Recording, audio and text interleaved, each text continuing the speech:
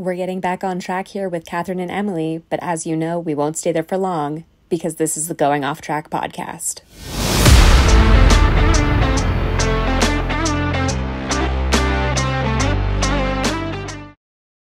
Hello, and welcome back to the Going Off Track podcast. I'm Catherine, that's Emily, and welcome to one of our actual other favorite races on the calendar. We have so many, favorite races on the calendar. Every race is our favorite race, Catherine. I mean, that's just where we're at. That's true, especially this time of year, going back-to-back from COTA to Mexico to Brazil, where we are now. But Brazil's just so cool. Let's be real. It's really cool. It is. And I think the part of Brazil that we love is, you never know what's going to happen because of weather. Right. It's just, that plays such a big factor into the track and the stands, last year. Right.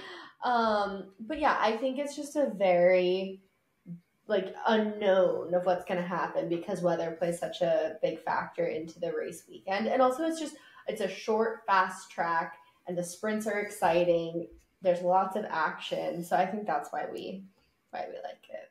Yeah, I mean, speaking of never knowing what's going to happen, 2 years ago, Kevin Magnussen got pole for, Haas's first pole ever in Brazil. And that was, nobody saw that coming because nobody expected the weather that came in. And, like you said, last year we had that really bad storm that damaged the, grandstand. What's it called? The grandstand, which was wild. And then this year we're all into the Ayrton Senna recognition and remembrance, and we'll talk about that in a little bit, but that's been happening all weekend long and will continue to happen all weekend. And yeah, I think it's gonna be a fun weekend, and then we're off for 3 weeks for another extended break because the Formula One calendar is really weird this year. This is my last race until our race finale. Oh, also that, because Emily is going to be disappearing on us for a little while, and so we will have some special guests who will be named later once I figure that out. Completely off grid. Yes. So, we'll not be able to connect to anyone in the U.S. Typical Emily fashion. Also, Catherine, I think I found you a co-host for Qatar. Okay, good to know. So, there you go.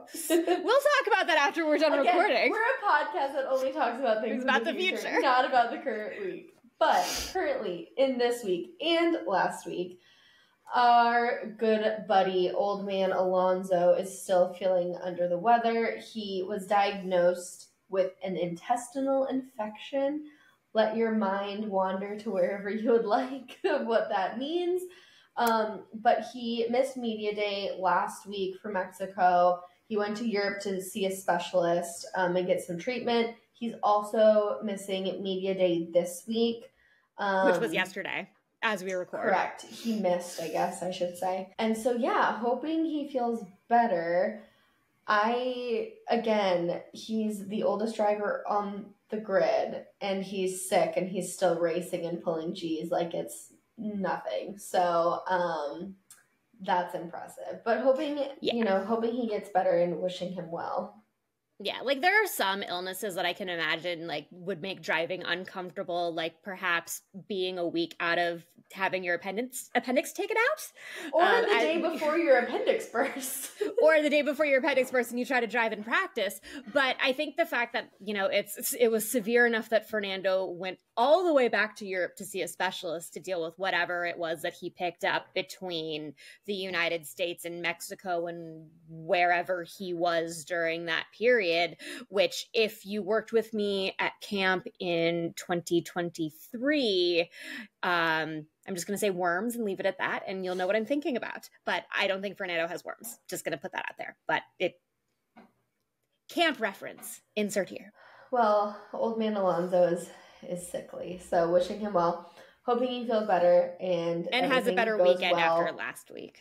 Exactly. Hoping things go well for him in Brazil this weekend. Right. Also, I would like to highlight this because I find this incredibly hilarious. Mercedes has taken it upon themselves to hire a fashion manager for their drivers next year, which, if you listen to this podcast frequently, you know my gripes with George's fashion and him constantly wearing turtleneck sweaters when it's 75 degrees out. Understand what he's going for, however, it just does not hit. So yeah, George and Kimi next year are going to be getting a fashion manager, which I think is hilarious because before they're like, oh, Lewis, you can hold it down for both of them. George is going to look like an idiot. You look, amazing. And we don't need anything. And now it's like, oh, wow, okay, we have a child who wears joggers and socks that don't match and tennis shoes. And we have George. So we need help here. We need to call in the cavalry and get something going here. So yeah, I'm intrigued to see how this goes. I think it's interesting. Also, I think it's very on brand with Mercedes that they're doing this, but I mean, yeah, it's very interesting, especially in light of the fact that Tommy Hilfiger, who has been a longtime fashion partner with Mercedes, is leaving after this year, and there are going to be other fashion sponsors coming in. Didn't Adidas partner with Mercedes? I think it's Adidas. It's either Adidas or Puma, but Puma's like already no. Puma's also leaving because that's right. Puma and Tommy are both leaving. So Adidas is coming in. Yeah. Yeah. So you have you have a lot of different fashion brands that are coming in. Obviously, Lewis has been he just kind of woke up a driving force for fashion on the grid. He's talked about it, especially recently, of basically he was coming on and was kind of tired of the day-to-day attire that you're supposed to wear, that you're legally obligated to wear by virtue of your contract. He's like, I'm not going to do that anymore, and started wearing really cool outfits and collaborating with really cool designers and doing everything fashion related that Lewis loves to do. And that's really become part of the identity of the off-track portion of Formula One for the drivers, Lewis Hamilton, Zhou Guan Yu. I think it'll actually be really interesting to see how Lewis goes ahead with all of that when he's at Ferrari next year, just with the Ferrari identity being so specific, but we'll see how that goes. But if they can handle Kimi Raikkonen, I honestly think they can let Lewis slide with a few things. Yeah, exactly. But to go back to the fact of like with Mercedes, they just kind of want to make sure that the drivers look less ridiculous. As you have taken issue with George, and then Kimi is young, he is a child, and he will learn at some point, and maybe he will become the next great fashion maven. No, I don't think so, but maybe he will. That's putting way too much in his bucket. I think, no, they're like, wow, we're losing the Met Gala co-chair, and now we're stuck with George and a child, so we need some help here. Yes. That is there. But honestly, okay, so I just want to pause and go back for a second. So you were talking about Adidas.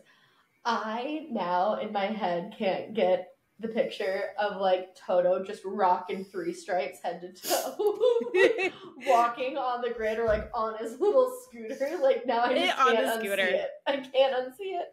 Just head to toe. He like walks into the paddock and like has the rip away pants. And he's just like, let's go. Toto and his rip away pants. Watch for it next year. Him and his rip away pants. And Zach Brown with his tramp stamp. And his sleeves. And his sleeves. Going full late 90s for you guys.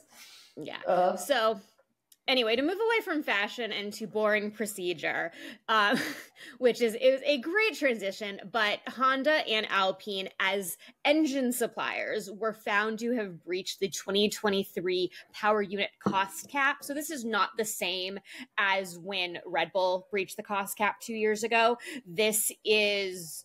And they didn't even breach it like financially. They breached it in like procedure and reporting. And from what I was able to read in the heavy jargon article, Alpine omitted relevant information for the period, had to provide an updated report along with a payment of $400,000 as a fine, while Honda failed to accurately report their documentation for the period, which sounds exactly the same, but apparently is completely different because they were different sporting codes, I believe. And for whatever reason, that Honda had to pay a $600,000 fine, and $200,000 more than Alpine, who obviously can't afford it because they're shutting down their engine operation coming soon. So yeah, they spent too much money to make engines that one is really mediocre and one is pretty good. Yeah. I mean, omitting could be like they just left pieces out. I see like the reporting not accurate information as they could potentially be trying to conceal something just from things I know in my field of profession. But it's interesting that the fans are different. But well, good for them for breaching it. But the real question is, does this actually matter in the grand scheme of Formula One? No. Like, I understand that the cost cap came in to really even the playing field from the teams like Mercedes and Red Bull, who could have budgets that are basically unlimited, whereas teams like Haas and Williams do not. But power units, I can understand why you'd also want to put a cost cap on a power unit supplier, but also, like, the power units are all so different that I don't think that that's the way to regulate them. And I could be wrong. This could be the best thing to happen. And I think it's interesting that they're like regulating suppliers. And it's like, well. Right, because it's just interesting how they do that. It feels like they're really holding everything so closely. Like, you would think Honda could spend as much money or as little money as they wanted that went into their power unit because, like, they are Honda. They're a sponsor, they're a power unit supplier, but, like, they're not a team. Right. So it's weird that they're telling them, like, where they can and can't spend their money. But whatever. It is what it is. All this cost cap stuff is... I feel like it doesn't really make a difference anyways because the teams who were at the top are still at the top after the cost cap, so... Yeah, exactly. So, and the cost cap is a whole other bag of cats that we do not have the headspace to tackle today. So no, maybe another day. Probably not, but maybe another day. Maybe. Going into Brazil, Senna's a really big thing. And also, I think it's cool that they've dropped the Senna trailer. So there's a Senna series coming to Netflix. They dropped the trailer. Catherine is over the moon ecstatic about it. I refuse to watch it. For personal beliefs of trailers ruin everything. So I will not be watching the trailer. So it's not to say that you're not excited for this. No, I'm very, very excited, and that's why I'm not watching the trailer. Yeah, so logic. What I thought was actually really interesting is this show was announced 4 years ago, and it's like finally actually going to be released, but they released the teaser trailer a few months ago, and it was like, okay, interesting, new Netflix show, not a lot of detail, kind of similar to like the Formula One movie trailer where there's like very thin on detail and lots of action.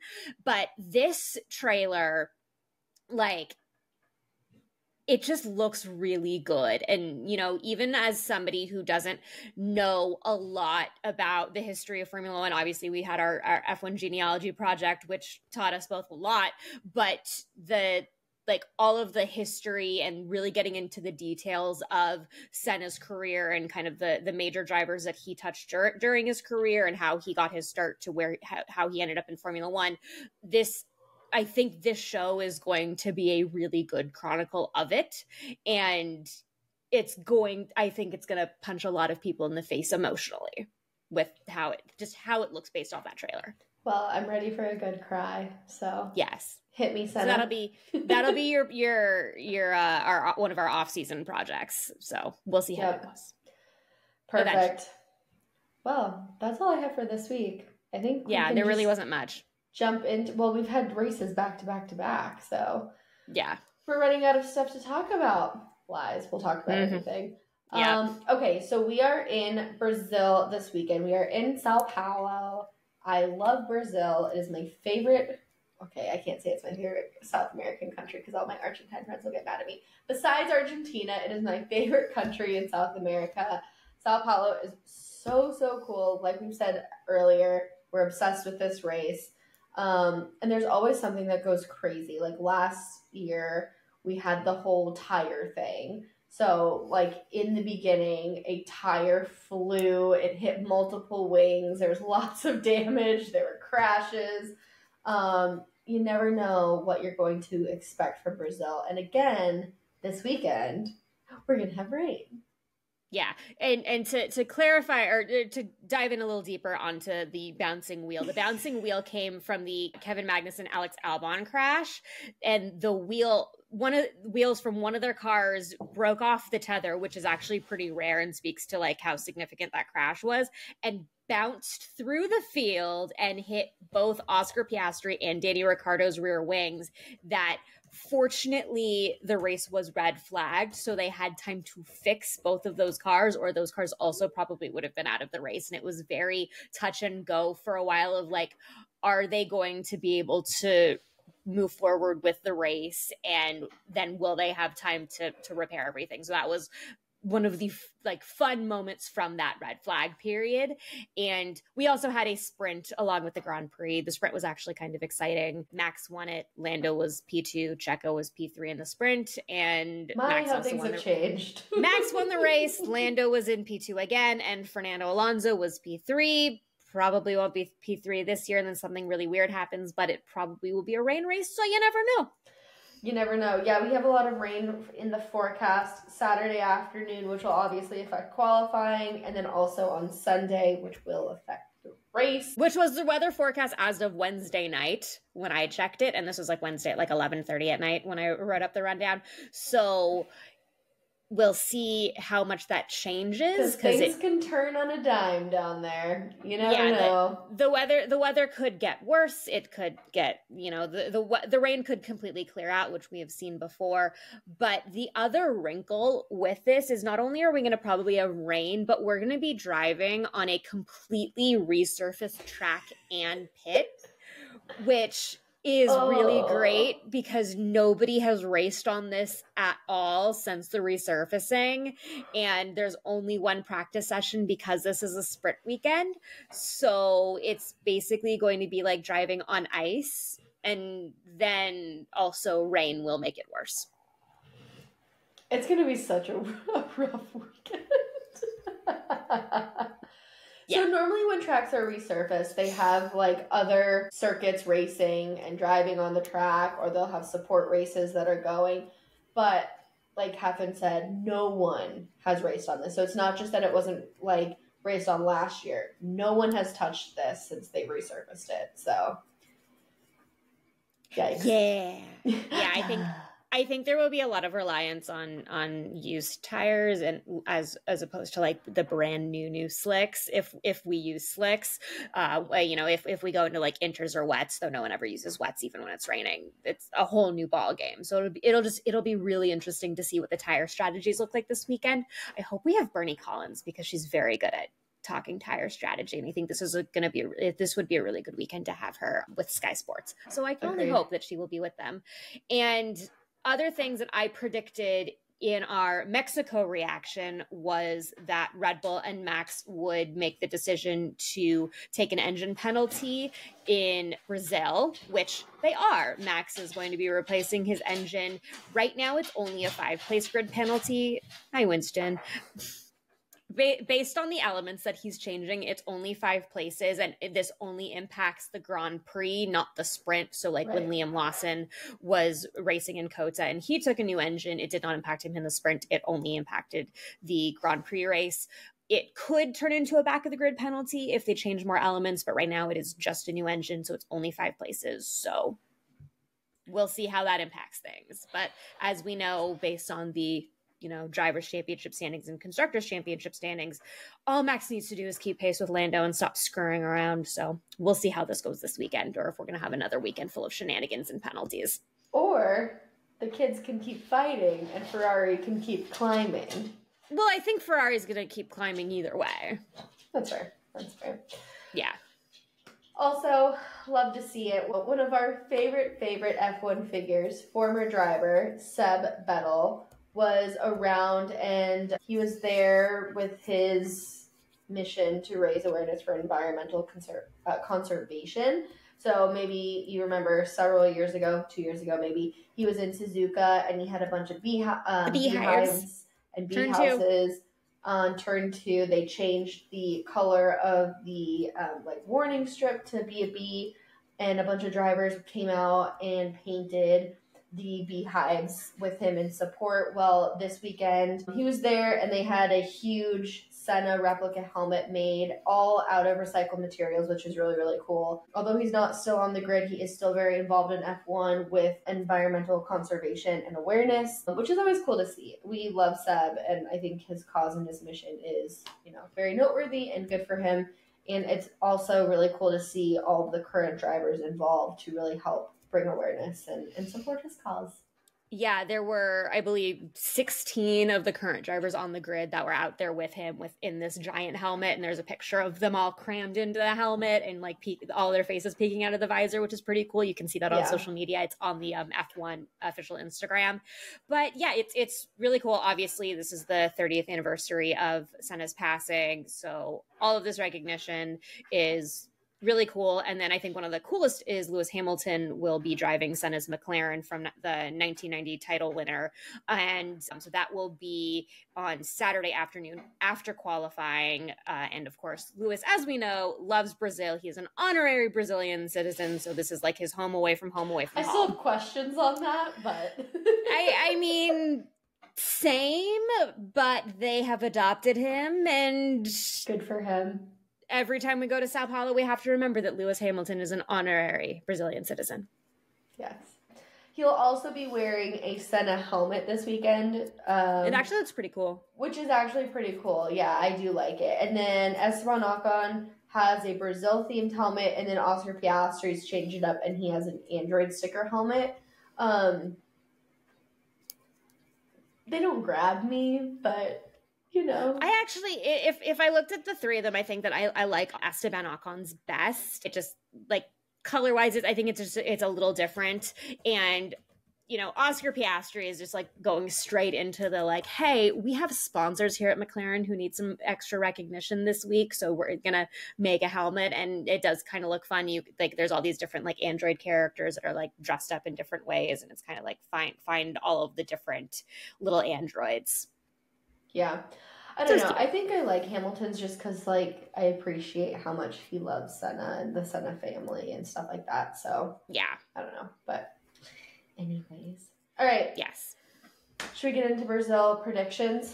Let's go. We have so many. All 27 of them. So many. Okay. So, let's do the sprint race first. So, who do you have for sprint pole? That's a great question. What did I do? My sprint pole is Lando.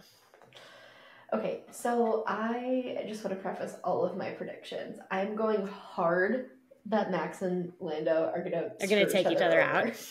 So my sprint pole is Max. Okay. But then if you go into my sprint podium, Max and Lando are gonna screw each other over. So the podium will be Oscar, Charles, Lewis. Interesting. Okay. Mine is Carlos, Max, Lando. But Carlos doesn't do well in sprint races. I know. So because Carlos only does P5 in sprints, so I'm really optimistic with this apparently. But we're gonna see how it goes. And I have very little faith in any of these predictions. So we're just I'm just throwing darts at this point. I'm trying so hard, and I am being so incorrect. All right, well, let's continue to be incorrect with our P8 pick. So for the sprint races, we do a P8 prediction. P8 is the last place when you, is the last place when you get points. You get 1 point for P8, but we give ourselves 3 because it's so difficult. So who's your P8 pick? My P8 pick is Mr. I'm Not Here to Make Friends, which I said that was what he was thinking, and he has confirmed this week that he is not here to make friends, Liam Lawson. The newest asshole on the grid. I mean, he literally came there. I saw a quote from him today. I'm not here to make friends. I'm here to win. And I called it. So he's not gonna win though. No, but he's going to be pretty decent. And so anyway, I picked him for my P8 pick. Okay, well, I have none other than our friend Evan Magnussen. Okay. I'm sold on Haas now, so there we go. I mean, they are on a high. They are. Okay, then we move into the actual Grand Prix race. So, this pains me so much. But I put Charles on pole. So did I. Ah! Yay! Okay, again, going with the theme that one, Max has to take a penalty, and Lando is just, Lando, and they're gonna fight. Yeah. So who did you put for your podium then? Mine, for whatever reason, is Carlos, Charles, Max. Okay. So I'm still in the camp. I'm still in the camp of Lando and Max are gonna take each other out.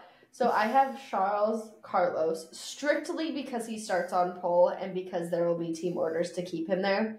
Yep. And then I put George, which also pains me to do. I know, it pains me, but I just feel like this is going to be a strong weekend for Mercedes. I don't know why. And George always seems to do well in Brazil. So yeah, I mean, he did win in Brazil 2 years ago. 2 years ago. But yeah, I kind of forgot. Okay. So anyway, let's so move on to P10. Who's your P10 for Brazil? I haven't put this one in for a while, I don't think. I also haven't looked at the spreadsheet lately, so that could totally be a lie, but I'm going with Albon. Okay, that's fair. He's struggled the last few races, but why not? Yeah, maybe. Hope for the best. So I recognize that this is probably not going to happen, but a girl can hope and dream. I have Fernando. I know he's sick, and I know he's not doing amazing, but I'd like to see him get some more points this season. So. It would be nice. I mean, it also would be nice to see Aston Martin further up the grid, but I also think it could be really funny if they don't do well, and then all of a sudden Haas overtakes Aston Martin. It wouldn't be this weekend, but Haas does have a chance, a slim one, to overtake Aston Martin for P6 in the constructors. What is it? Hold on. No. Is it P?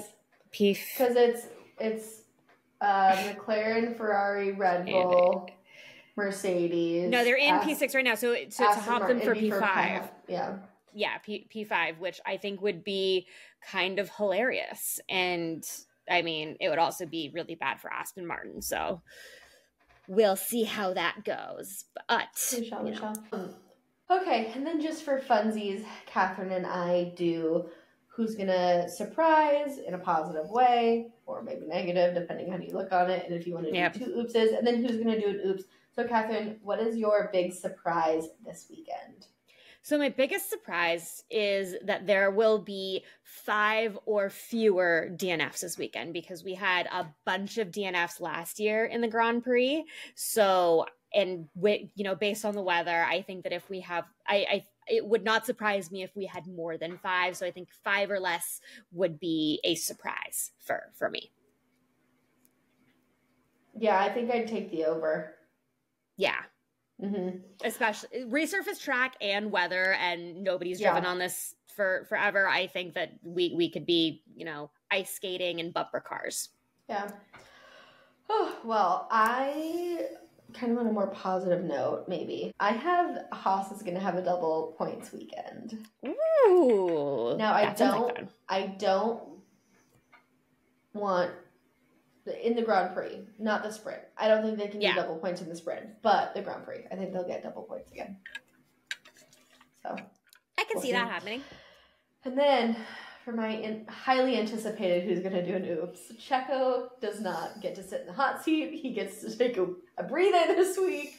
But I am giving the oops to Max and Lando. I think they're just going to go at each other all weekend long, fighting for the Drivers' Championship, and I think this is the race, especially with the conditions, that something bad's going to happen. Yeah, mine is that Red Bull is going to continue shooting themselves in the foot, which really is the Red Bull Max side of the garage. Checo is, as we know, just continues to be he continues to be irrelevant. There is no foot left to shoot over there. But yeah, and then I've been hearing rumors of this is going to be Checo's last race with Red Bull, and then Red Bull's going to pull some contractual magic within these 3 weeks between Brazil and Vegas. And Vegas is next. Yeah, Vegas is next. So I don't know necessarily how much I believe that, but it'd be funny if it did, especially based on how we were sitting and what we were talking about with Checo going into the summer break. Yeah, it was the summer break. We've had so many like Danny's long coming breaks back. here. Danny's going to Red Bull. Wait a minute, Danny got fired.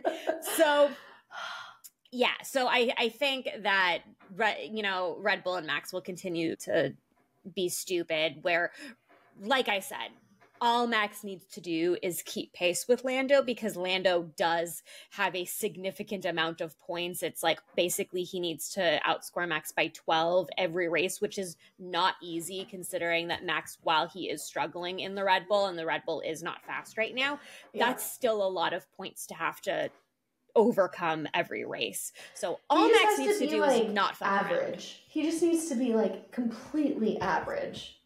Which for somebody like Max Verstappen, son of Jos Verstappen, who is not okay with average and allegedly left Max at a gas station for average, is not exactly the easiest thing to do. That's fair. But what are you going to do? Mm-hmm. Well, I'm excited to see what happens. It should be pretty chaotic, just considering conditions, both weather and the track. I'm very excited to see. We should have a pretty good idea of what it's going to look like. Because I think it's supposed to rain all day tomorrow. Or no, it's not raining at all tomorrow. I don't think so. When I look, it keeps changing. I'm gonna look at. It keeps changing. I'm gonna look it up again.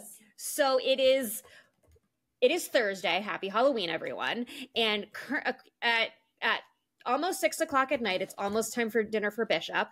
We've got rain on Saturday between, and this is I think local time, between 10 and 4, and on Sunday rain forecast between 10 and 7. So that's pretty much the middle of the day. This it'll definitely impact Grand Prix qualifying. It should also impact the sprint on Saturday, and then the race is definitely going to, at this point, definitely looks like it's going to be a wet weather race between 50 and 60% chance of rain on Sunday in those specific times of day.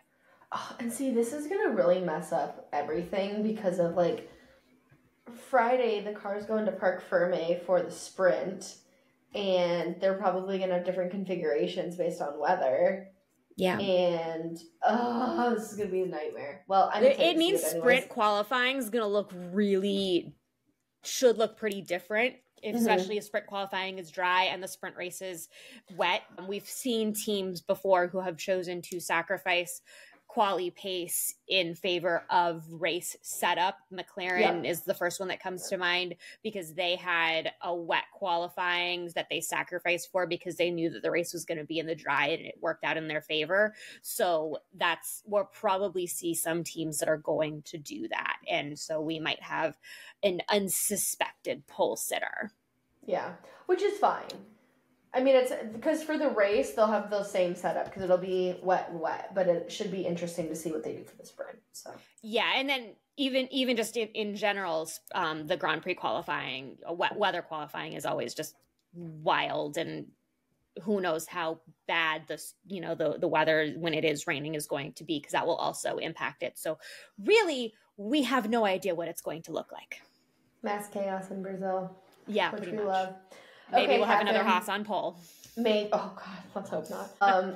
It just ruins everything. Okay, so let's get to, we're at the end of the podcast, so it is time for your F1 fun fact. So Catherine, what is your F1 fun fact for us for today? So I got the idea for this fun fact last week when we were talking about drivers who have driven for like 800 teams. So I got this idea for them from Rubens what we were talking about. You are. Yes, in the Mexico predictions. And I was thinking, well, who is the driver who has actually driven for the most constructors? And is this a driver that we actually talked about in our F1 genealogy series, like Rubens Barrichello, Giancarlo Fisichella, Ascari, or Prost, like who, Daniel Ricciardo, who has driven for the most teams? And it took some digging, and this was actually not the easiest thing to find because facts are weird, but we can thank statsf1.com again. But the driver who has driven for the most constructors is a driver named Chris Amon, who was from New Zealand, drove from 1963 to 76. Do you want to guess how many teams he drove for? All 10. No, more than that. Oh, 12? 14. Yeah. In his career, he drove for 14 different teams, including the Williams precursor, Wolf Williams. Yeah. Wow. Did he drive for Ferrari and McLaren? He did drive for Ferrari and McLaren. Well, that's really aging him. Interesting. Yeah. That's so interesting. Yeah, and he, along with like Martin Brundle, has also been called one of the best drivers to never win a race. He finished P2 3 times, Silverstone in 1968, and France and Belgium in 1970, and then he finished P3 8 different times in his career. It is one of those drivers who had a pretty decent career lengthwise in Formula One, and he drove for so many different teams. Yeah, well, 14, that's insane. I thought it would be someone got like 8 or something, but... I thought so too, but 14, and that's by far, I don't remember who was the second, but the second was only 11 different teams, and only 11. It's still a lot, and I think Barrichello's only like 6 or 8, so Barrichello feels like he's driven for a lot of teams, but not nearly as many, but it just feels like it because he drove for relevant teams or notable teams. Yeah, exactly. Well, that's a fun fact. I'm obsessed. Well, okay, so tomorrow we have free practice 1, and we also have qualifying for the sprint. Then we go right into the weekend. Make sure that you follow along with us on our Instagram, going.off.track. Catherine's really good about updating it. Sometimes I throw my 2 cents in there.